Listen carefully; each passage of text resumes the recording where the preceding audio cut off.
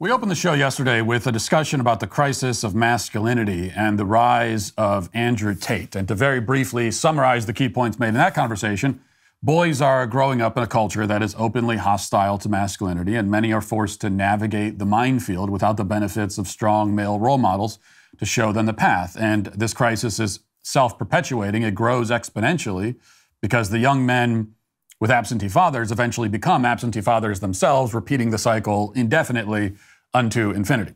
And into this field of confusion and man-hatred steps guys like Andrew Tate and others, quickly earning an enormous following of young men who understandably flock to somebody who has a message that embraces masculinity rather than treating it like a disease. Andrew Tate, very often good at identifying the problems in our culture as they pertain to the situation that men face, and deserves credit for speaking up in defense of masculinity rather than denigrating it and calling for its eradication, essentially. But in my view, he misses the mark when it comes to the remedy. He seems to basically understand the disease, but he doesn't have the right prescription for it, or at least the full prescription.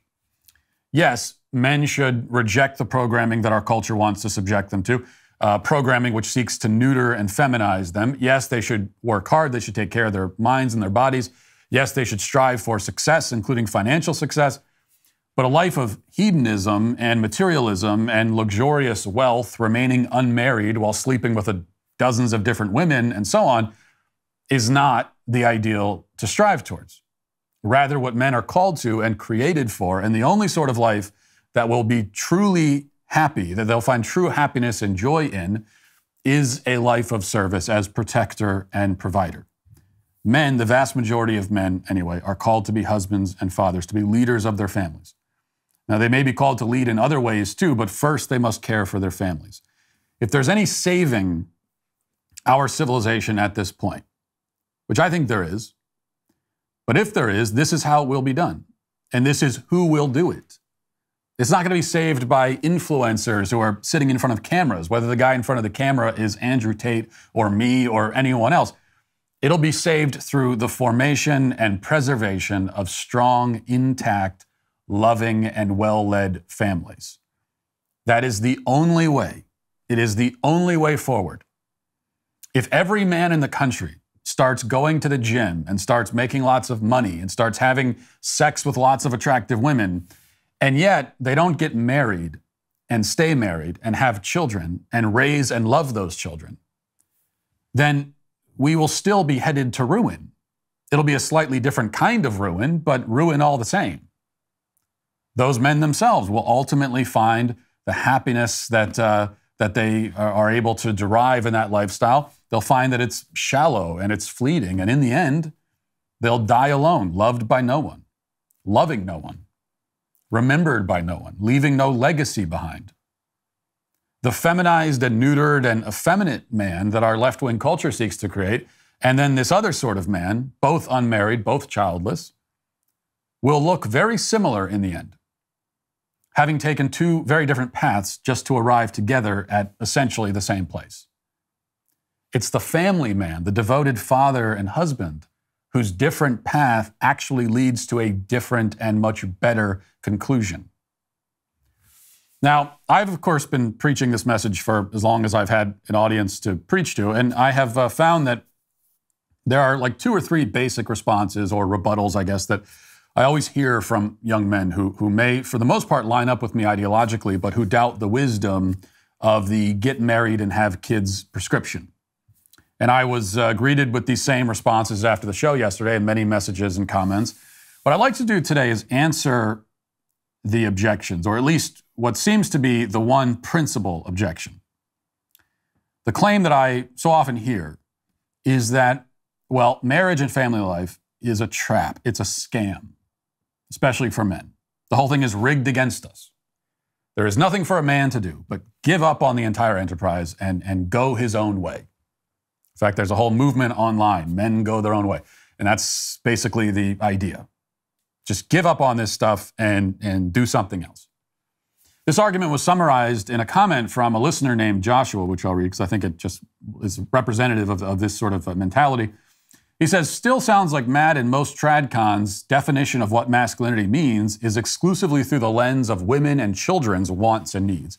Unfortunately, that ideal will no longer work in the modern world with birth control, hookup culture, social media, and court systems that favor women and the denigration of traditional masculinity. I don't agree with all of Tate's views, but it sure beats Matt's prescriptions for young men. Again, I've read a great many comments making the same kind of point.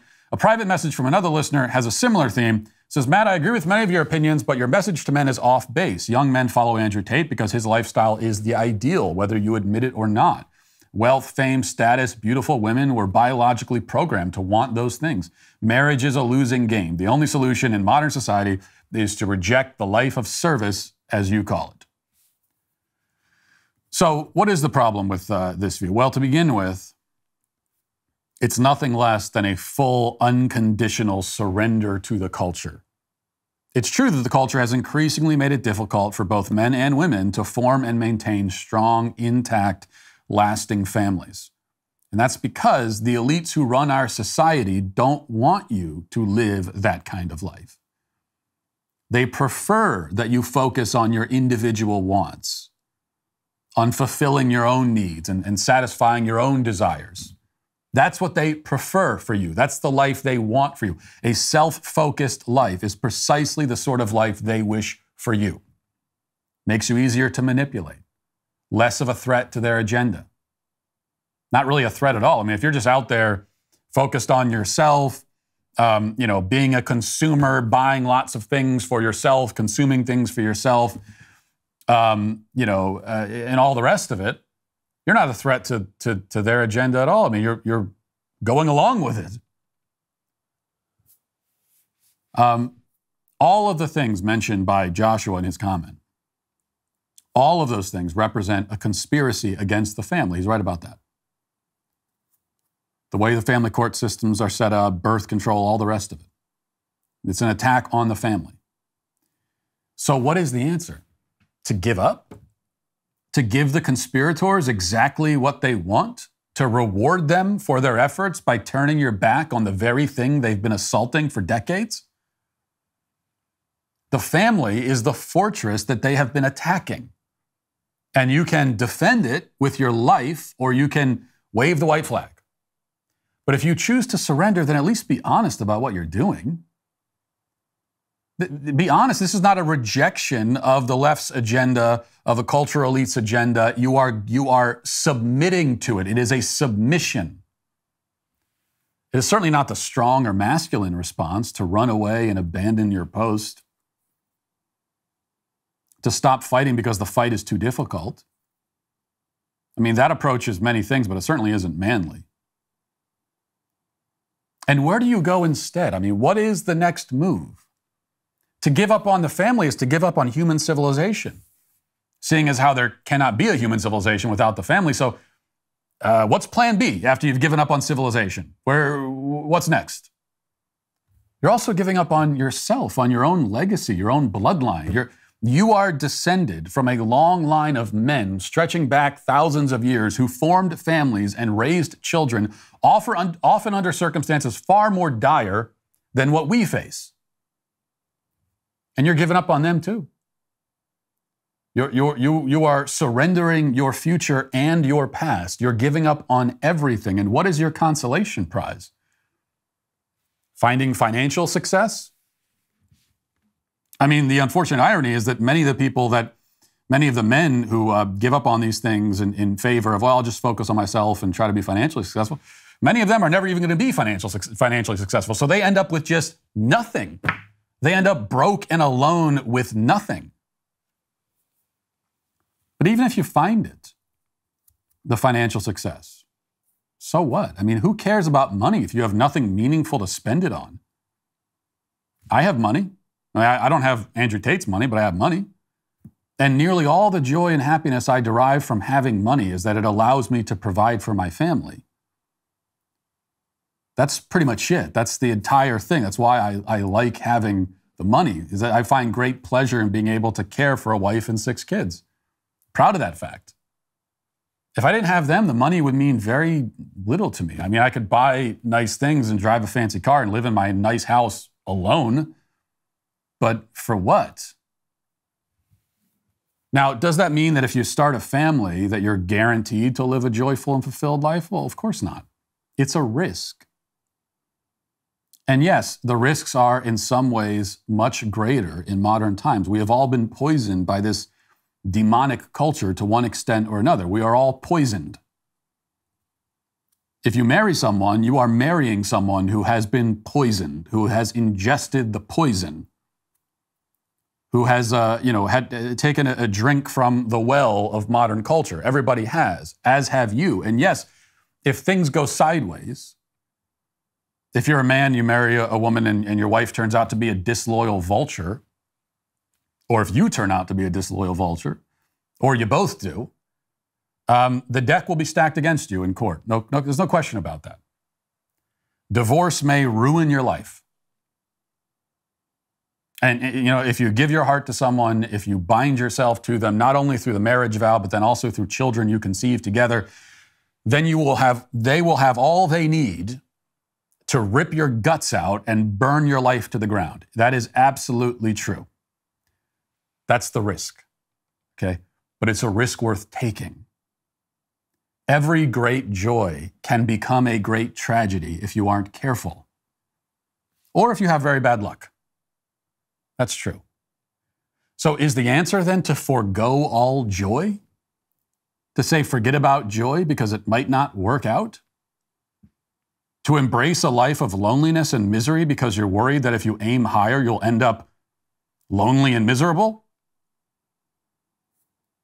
You're worried that in the end you'll end up in this state, so instead you say, well, I might as well just live in this state to begin with. Doesn't make any sense. So you take the risk, and you mitigate the risk at the same time by being smart about who you marry and by grounding your marriage and your family in faith and mutual devotion, and by working hard every day to hold up your own end of the bargain. Because there are some men out there who do everything right, and they're great men, and they're devoted to their families, and they're intensely loyal, and all of that, and their families fall apart anyway because they accidentally married a soulless, disloyal scumbag. I mean, that does happen, and sometimes it happens in the reverse. But that's not the majority of cases. Most of the time, it takes two to tango, two to get married, two to ruin the marriage. Which means that marriage is not a mere roll of the dice. There's quite a lot you can do to secure your good fortune. That's why I never cared about the statistics. When I was getting married and I heard about this, statistically, I'm not a statistic. I'm not just some number on a spreadsheet. And neither is my wife. We're human beings. I'm not subject to statistics. Not merely subject to them. Because the one thing statistics don't take into account are choices. It's about the choices you make. Whether your marriage works or not, it's about choices that are made in the marriage. If one or both of you make bad choices, your chances are going to be very poor. If you make good choices, they won't be. That's what it is. And yet the risk is always there. So will you live in fear of it, or will you have the courage and go forward anyway? One other thing I want to say, and this is important to say, that it's just not true, okay? It's just not true that a life of obscene luxury and materialism and selfishness and self-service and of, sleeping with many different women and all of that, it's not true that is the ideal, which we so often hear these days. That's the ideal. Non-monogamy, having many sexual partners. That's the ideal, they say. That's not true. Much less is it what we are biologically programmed to desire. No, it's what we're culturally programmed to desire. That is the cultural programming. But I know that it's not biological because I'm a biological organism and I don't desire that. I don't want any life but the one I have. I don't want any woman but the one I married. I mean, you could listen to that and say, oh, that's not true. He's just saying it. That's a cope on your part. That's resentment, envy talking. If I could do my life over from the start, I would find my wife again and marry her again. If I lived 100 lives, I'd marry her in all of them. That's what it means to love somebody. And love is the ideal because it's not mere biological programming. It is transcendent. And trust me, it's well worth the risk. And that'll do it for this portion of the show as we move over to the members block. Hope to see you there. If not, talk to you tomorrow. Godspeed.